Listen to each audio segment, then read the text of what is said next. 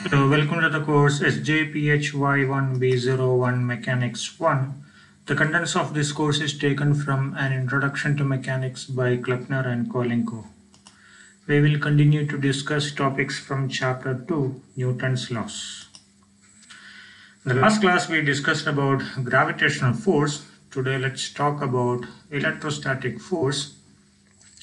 So, as you are already aware, the electrostatic force Fb on charge Qb due to another charge Qa, which is at a distance r, is given by the famous Coulomb's law, which states that the electrostatic force is proportional to the product of charges Q and Qb and inversely proportional to the square of the distance between them.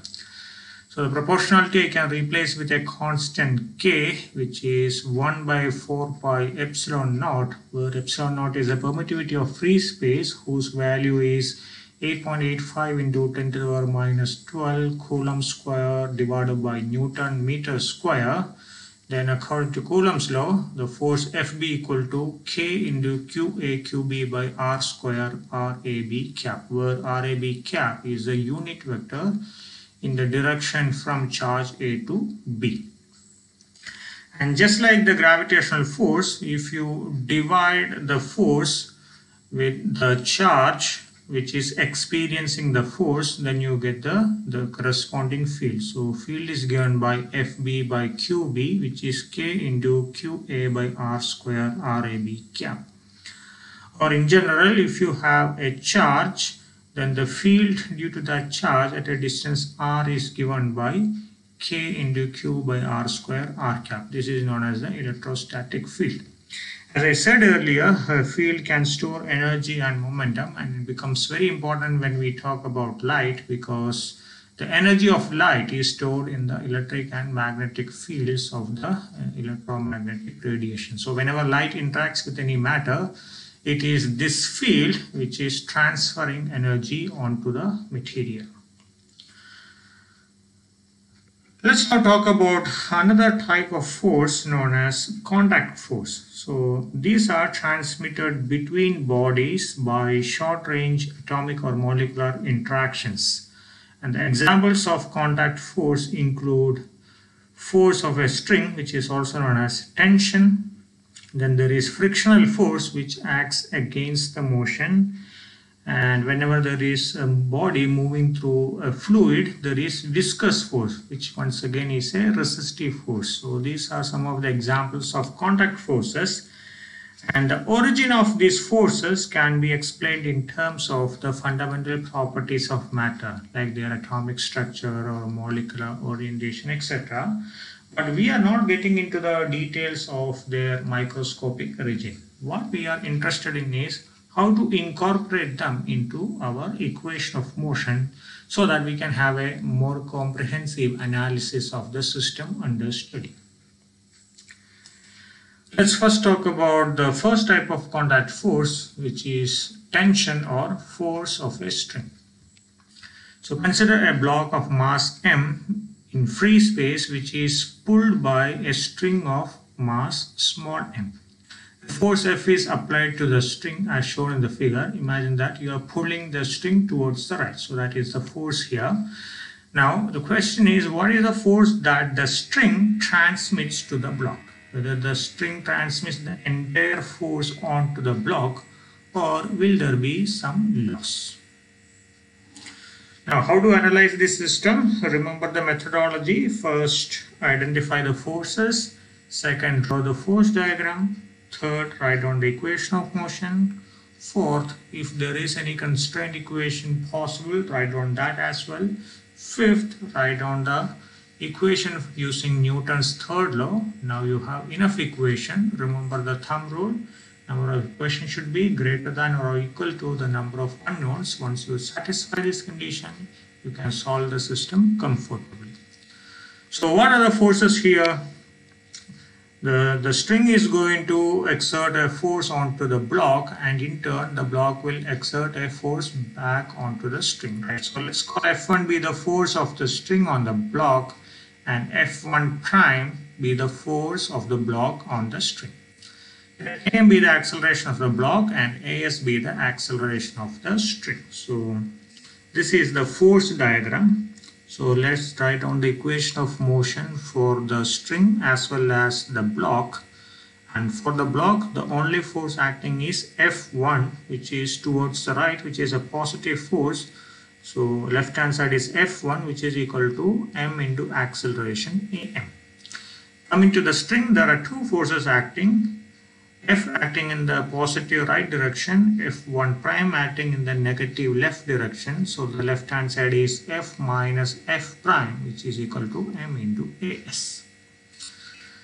Coming to the constraint equation, if the string is inextensible, then since the string is attached to the mass, both the mass and the string will move with the same acceleration, right? So let me call AS equal to AM as A. So this is the constraint equation.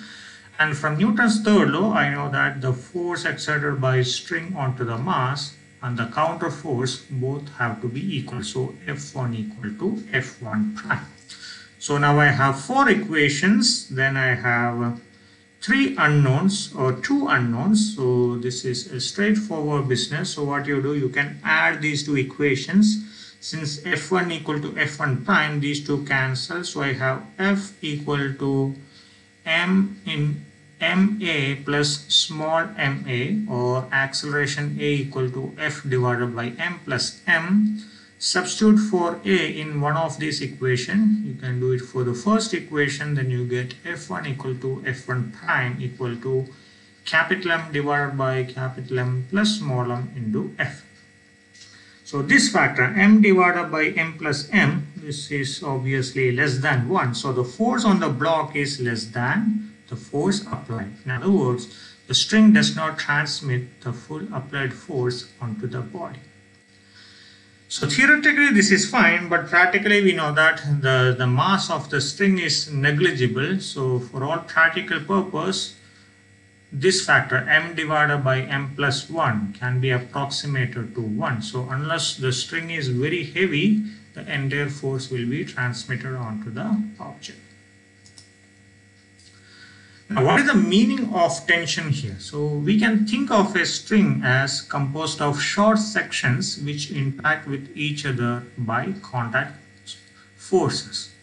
So you can divide this string into a number of small sections, and each section pulls the sections on either side of it, and by Newton's third law gets pulled by the adjacent sections, right? So if you look here, if you look at this section, so it pulls the section A with a force F and in turn experiences a counter force F in the opposite direction. Similarly, onto the section B, it exerts a force F prime and in turn gets pulled by an equal and opposite forces. So the magnitude of the force acting between the adjacent sections is known as the tension. Now, although a string may be under considerable tension, if the tension is uniform, the net string force on each small section is 0. So you can see here these two forces are equal and opposite, same story here. So these two cancel, so the net force on the string is 0. So the sections remain at rest unless external forces act on. So if you look at the string of a guitar, if you tighten it, we know that the guitar string is under tremendous tension. But since there is no external force acting on it, the string doesn't move. Unless you apply an external force using your hand, the string is not going to move, right? Because all the internal tensions of various sections, they cancel each other. So if there are external forces on the section, or if the string is accelerating, then the tension is no more a constant, it varies along the string. So I can illustrate this with an example here. Consider the case of a dangling rope, a hanging rope. A uniform rope of mass m and length L hangs from the limb of a tree. What is the tension at a distance x from the bottom? So this is the bottom. At a distance x from the bottom, what is the tension? Let's first find out what are the forces acting on this rope. So there will be a tension acting in the upward direction, and the tension is not going to be uniform because there is an external force, weight, acting in the downward direction. So let me define tension as a function of the height x, so I call it as T of x. Then what is the weight acting in the downward direction? Weight is mass into gravity. I know that total mass is m, total length is L, so mass per unit length is m by L. So unit length has a mass m by L, so what is the mass of length x? M by L into x. So if this is the mass, then the corresponding weight is mx by L into g. So this is the force diagram.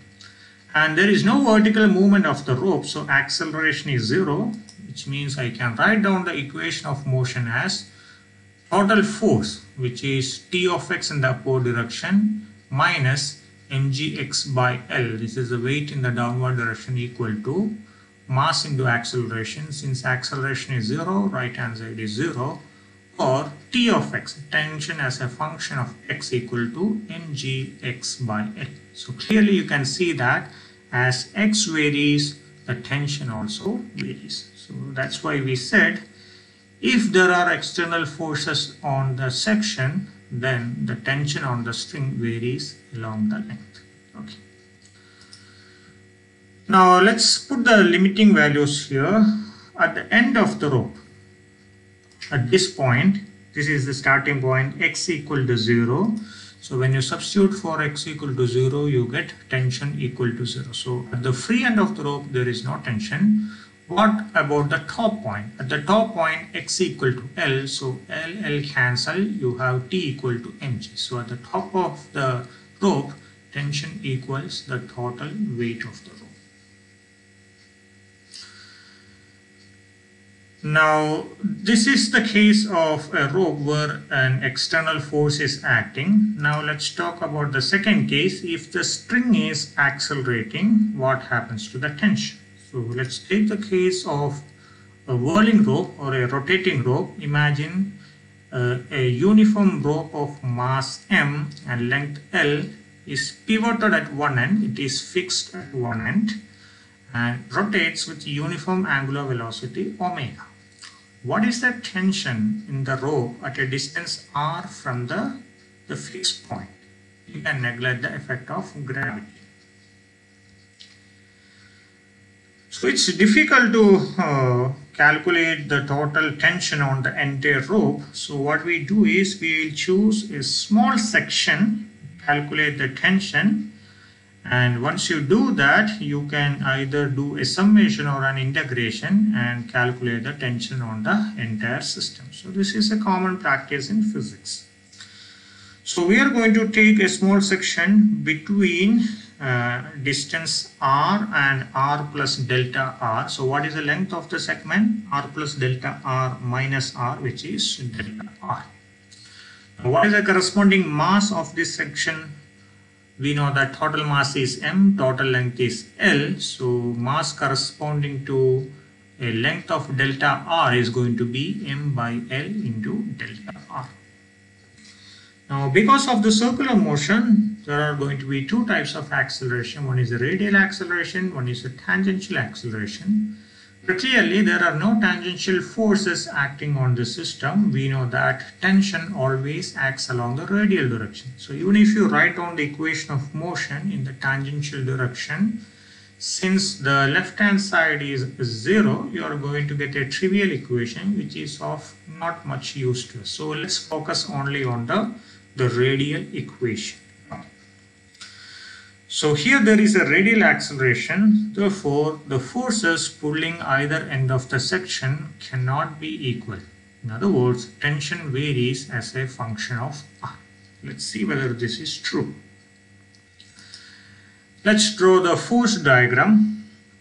So if you take the case of a person doing hammer throw, we know that the person is going to experience a force in the outward direction and the hammer is going to experience a force in the inward direction. So same thing here, if you take the section of the rope, at this point there is an inward force which you call as T of R, because this point is R point. And at the other end of the rope, which is R plus delta R, it experiences an outward force which is T of R plus delta R. Now, if you consider that the length of the section is very small, you can treat it as a point object, and this point object experiences a radial acceleration which is r omega square. I hope you remember the acceleration in the case of rotational motion. It has a radial component and tangential component. We are not considering the tangential component at the moment, so only radial component is there. Since this is a circular motion, radius is a constant, so r double dot is going to be 0. So acceleration is minus r theta dot square. Theta dot is angular velocity omega, so this is minus r omega square. Minus sign indicates it is an inward acceleration. So we have identified the forces acting, and also we have identified the acceleration of the section. So we can straight away write down the equation of motion. So remember, right hand direction is the positive direction. So the total force acting on the segment of rope is T of R plus delta R minus T of R. This is equal to M into A. M is delta M and A is minus R omega square. Substitute for delta M, this is equal to minus mr omega square by L into delta R.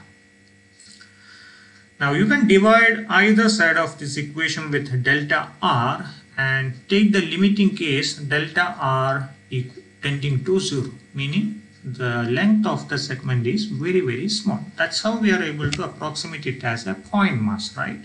Okay. So when you take this limit delta R tends to 0, T of R plus delta R minus T of R divided by delta R, this is nothing but dt by dr, right? This is the differential calculus.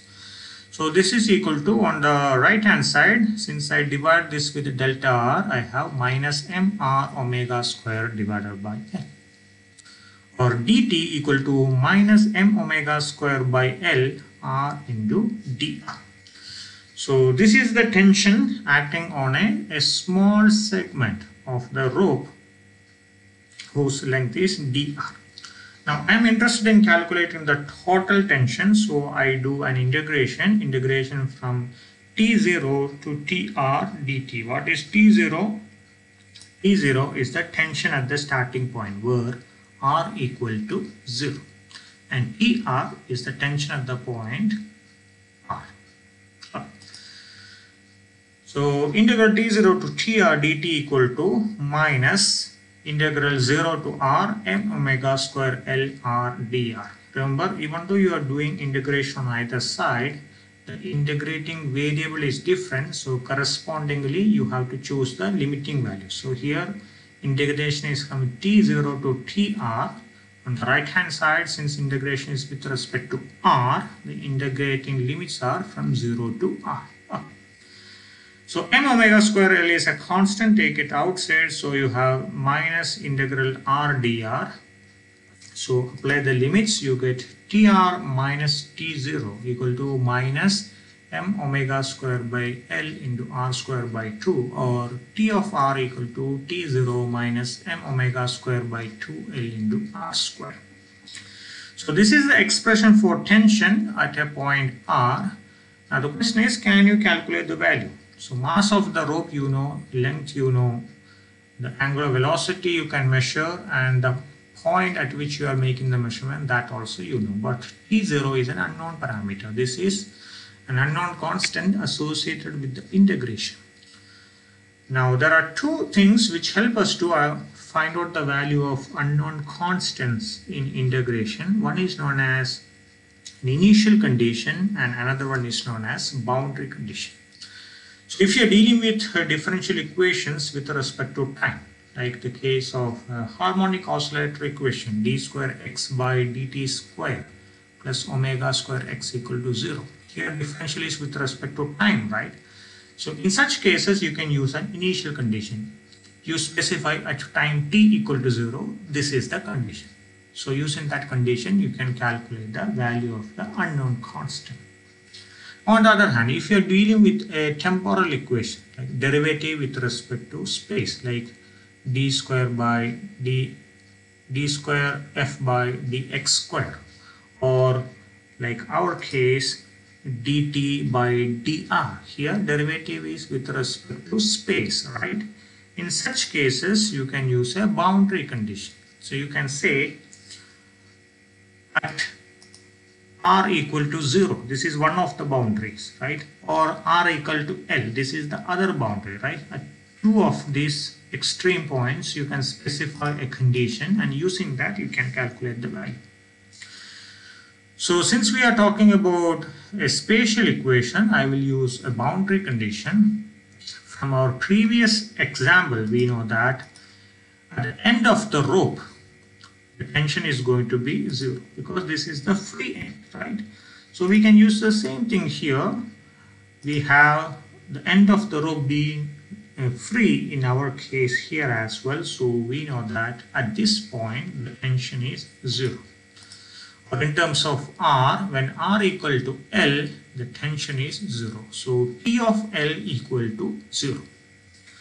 Now in this expression, now you can replace R with L, you get T of L. So T of L is going to be T naught minus m omega square divided by 2L into L square, which is T naught minus half m omega square L. This is equal to 0. From this I can get T naught equal to half m omega square L. Once I know the value of T naught, I can put it back into this equation. So I have T of R equal to half m omega square L minus m omega square by 2L into R square. So half m omega square L is the common factor. Take it outside, you get T of R equal to m omega square by 2L minus multiplied by L square minus R square. So once again, tension is not a constant. As R varies, this is also going to vary. So that's why we said if the string is accelerating, the tension varies along the string.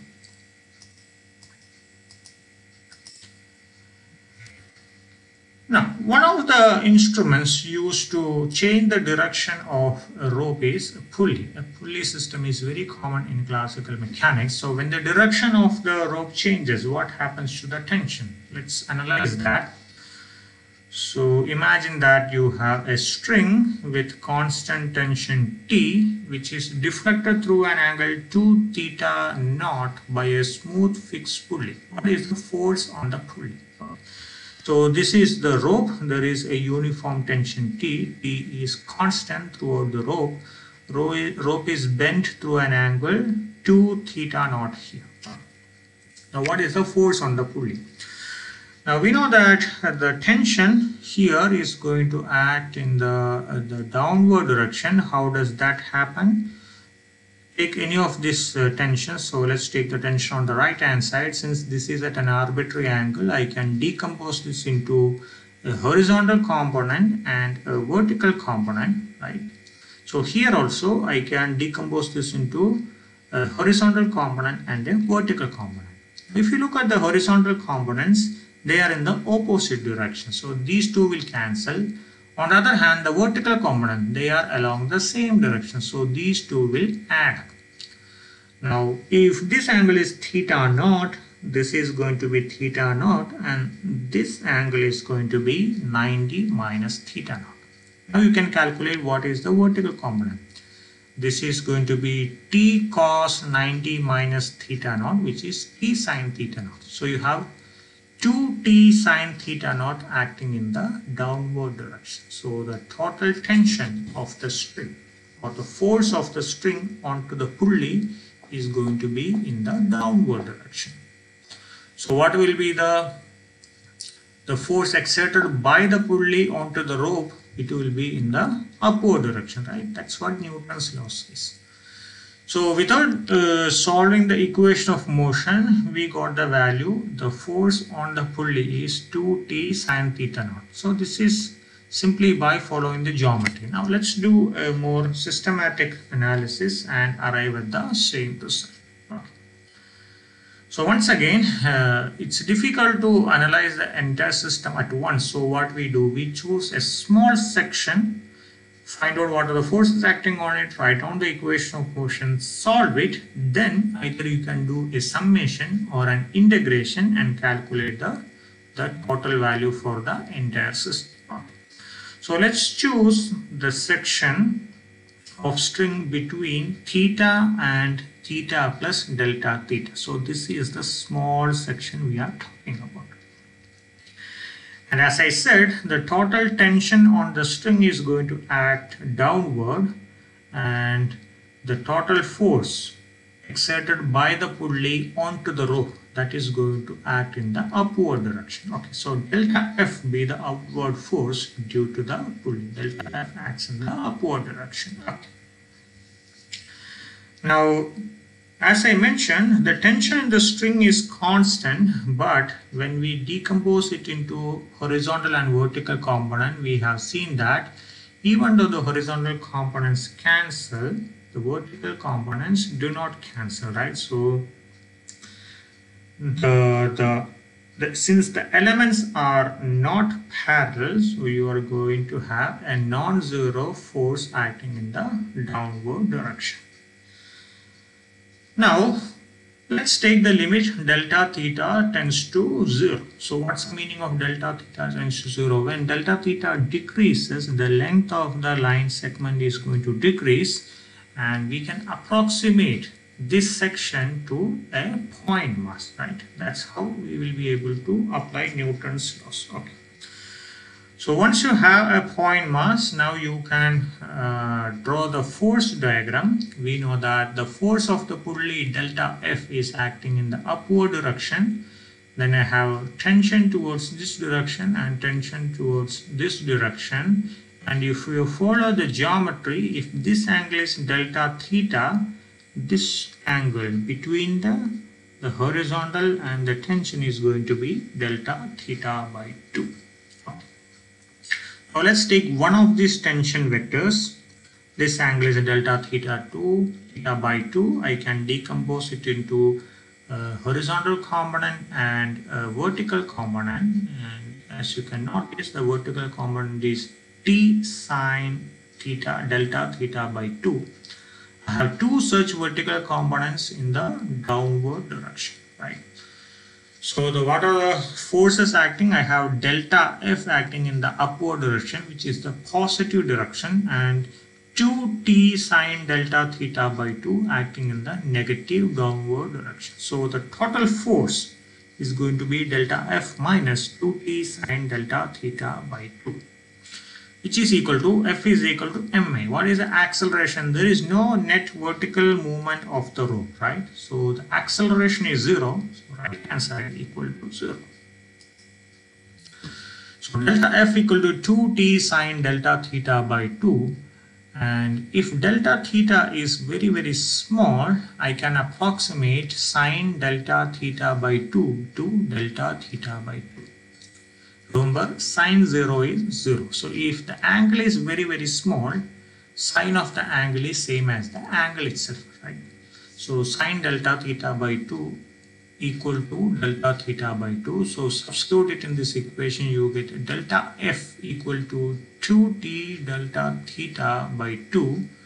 So 2 cancel, you have t delta theta. So the element exerts an inward radial force of magnitude t delta theta on the pulley.